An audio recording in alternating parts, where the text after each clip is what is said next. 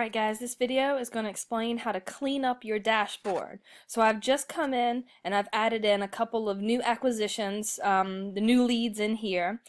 Some of the ones that I added in here I already had under contract. So I pushed them to my pipeline, and then a couple of them, one I moved into my rehab because it's an active rehab that I have going on, and one I moved into my rentals because it's an active rental going on.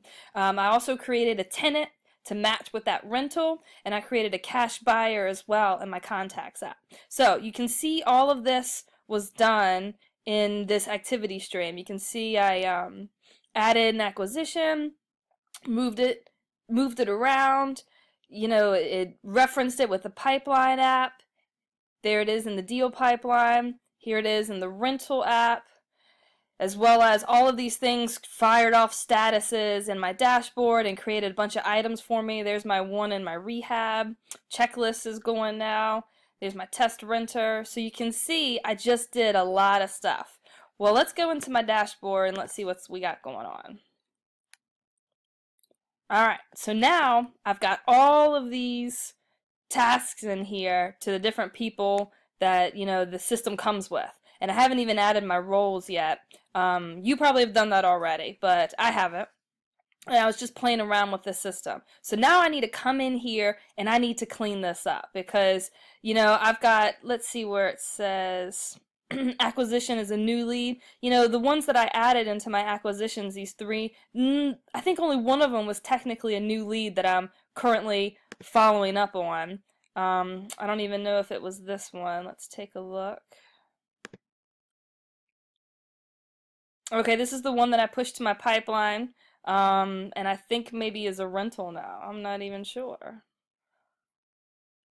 So what I need to do is come through, and this is basically what you're going to be doing every day. But in the beginning here, when you're adding things to your system and things are firing off that don't need to be fired off, we do have to come through and clean this up. So easy, if you've got everything settled in your apps, and you want to just clean this up and you don't care about any of these or looking through them, click this button and click delete, and then type in delete these items, okay? And then hit delete these items. If you do want to go through them one at a time and to make sure, start kind of learning the system. So when you add a new lead in acquisition and it's a new lead status, it creates this task, new lead to whoever your acquisition manager is, and it says look over the new Podio lead and filter a follow-up as needed.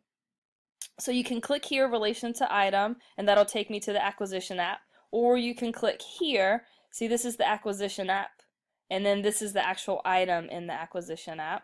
And it tells you when it's due and what the priority is. I can come through and take these and complete them as no further action. Let's see what my next one is. Here it is, pipeline, under contract to buy. This was the same one, 123 Main Street. I think I made this one a rental. Yep, I sure did. So if I click on it, this will take me to the pipeline now. Alright, and it's rented. It's in my rental app. Let's go back. It says under contract to buy. Let's see what my description is. Get contract documents to lawyer and title company. Alright, and then if you see, I have a next auto action here. So I can say that this is complete, next auto action, and it'll fire off this next one here. Pipeline under contract to buy. So let's refresh this.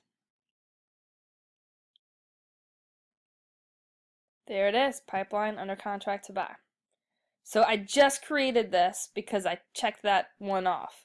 And so again, there's another one. This one says collect owner's money deposit and get it to the closing agent. Alright, let's say I did that. I can check that off, and this one will fire off. So this is just how you go through and clean up your dashboard. Go through them one by one, complete them, see what fires off next, or again, just click here and hit delete these items. Alright, and now you've got a fresh dashboard. So now all your leads are in here, all your deals are in here, they're already in rehab, all your active rehabs are going, all of your active rentals are going, and you've got everything situated. And you've got a clean dashboard that you can start with, so when things happen, people will get tasks and they will be for real. They'll be real tasks. You'll want them to accomplish them. You don't want them to delete them. The next thing you can do is go through here. Let's see. And we can go into our rehab and our rental app. Okay, so remember, when something is marked under contract in acquisitions, it creates in deal pipeline.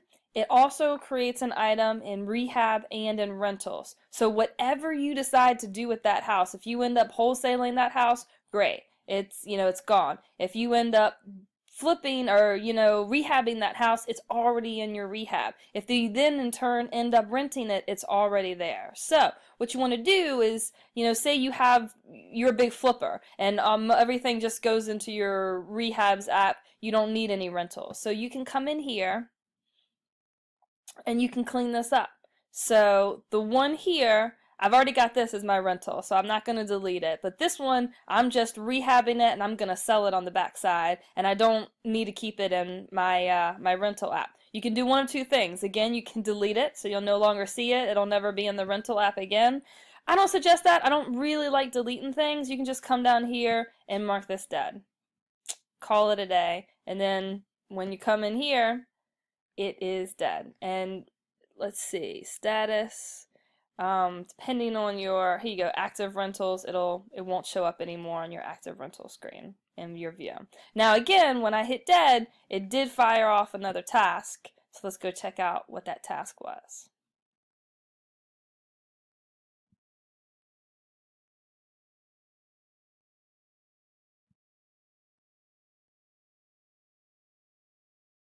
Oh, where'd it go?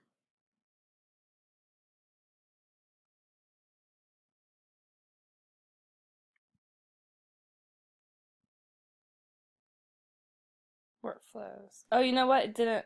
It just referenced it. There was no. I don't have any dashboard templates to when I hit dead there. So there you go. That is the end of your tutorial on how to clean up your dashboard. Get it here. Play with it. Again, get rid of all the items that you don't need anymore. Change your views. Play with this. Make it look the way you want it to look. Add private views where, again, just add just your view, just your dashboard items show up here. Each employee, each member in your organization can have their own views. They'll just keep them private. If you come up with a great view that you think the team would like, you can make it a team view and they'll show up here. Hope that was helpful. Thanks.